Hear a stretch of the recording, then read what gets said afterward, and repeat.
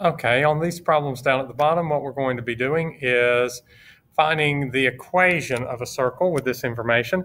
So remember, we said we switch signs to what goes in the parentheses. So the x coordinate of the center is going to go in there with the x. Same thing we were doing on the last video, just backwards. And then switch signs of the y coordinate. So that's a y minus 3. And then I have, say, 6 squared is 36. Notice it's kind of like the Pythagorean theorem. I have something squared, the x is squared, then I have another something plus something squared, the y squared equals something else squared, the radius squared. So the x is squared plus the y squared equals the radius squared, actually a lot like the Pythagorean theorem. Now on the next one, the center is 8 and negative 5, so that's an x plus 8 because I switched the signs. Switch the signs again, y plus 5. And then 1 squared is just 1. Always remember to square the radius. Even if it's something like 1, it doesn't change, but it's good to remember that you're squaring that radius. Go ahead and pause the video maybe. Try the next couple on your own, and then we'll go over them very quickly. Okay, on the next problem, that would be an x minus 5, switching the sign squared, plus y plus 4 squared, switch the sign again, equals square root of 5 squared is 5, because when I have a square root, and I square it, it just cancels out the square and the square root, leaving me a 5. On the next one, I have the x plus 3 squared.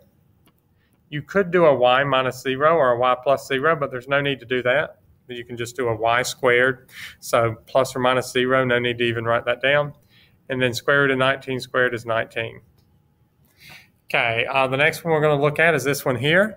If they give you a graph, it's almost the same. You just have to probably write down what the center is. So in this case, the center is at x is 3, y is 5. And then the radius you can figure out by counting. So you can count over 1, 2, 3, 4, and that's going to give you a radius of 4.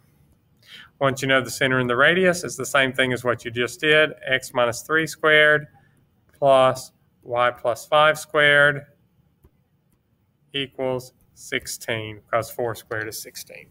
Okay, we'll go ahead and look at the ones at the bottom. Okay, on these, they give you a center and a point, so I think it's going to be helpful to sketch a graph.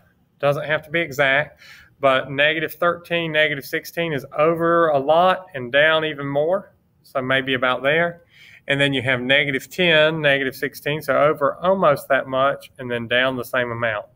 So this is the center, and this is a point on the circle. So the actual circle would look something like that, going across the center. And then this line here, of course, is going to be your radius of the circle. And what I need to do, since they gave me the center, is I need to figure out the radius. So the radius of this circle I could figure out by saying, hey, how far apart? I could count it on the graph, and you should be able to get out that the radius is 3, and the center is this. However, if you had trouble counting it on the graph, you could always say, if the y coordinate is the same, how far is it from negative 13 to negative 10? Since the y is the same, that's all I would have to do, and just say, hey, it's 3, so the radius is 3. The graph would help you to see that, though, so I strongly encourage you to make the graph.